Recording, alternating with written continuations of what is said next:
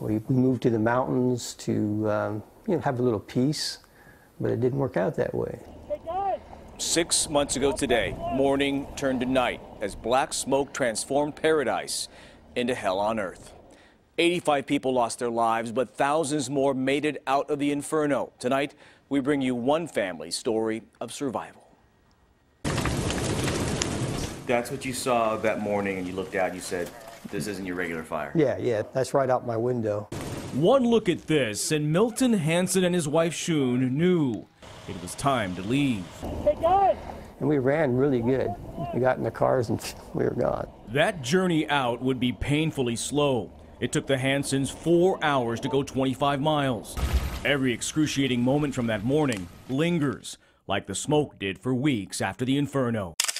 It destroyed this Army veteran's dream home in Magalia, and Milton knew he would never return to his slice of paradise. It's a new beginning, you go through life and find yourself in a bad situation, but you can't look back. You just have to keep going forward. It doesn't feel like home quite yet. Going forward meant buying and moving in to this fixer-upper in Fair Oaks. Does it seem like it's been 6 months? No.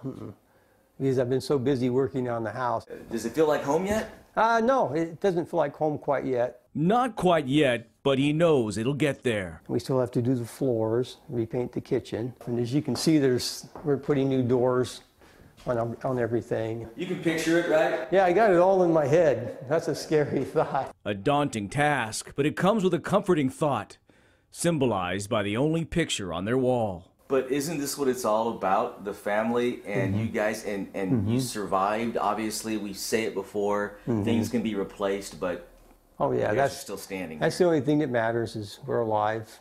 All right, Shun, the Hansens are home. Milton and his wife Shun lost everything, but there is one thing that emerged from the ashes from that hellish morning. Look at this angel. It stood in front of Milton's home. It is still standing. You bet it'll go up in front of his new home, keeping watch and reminding Milton and his wife every day how precious life is.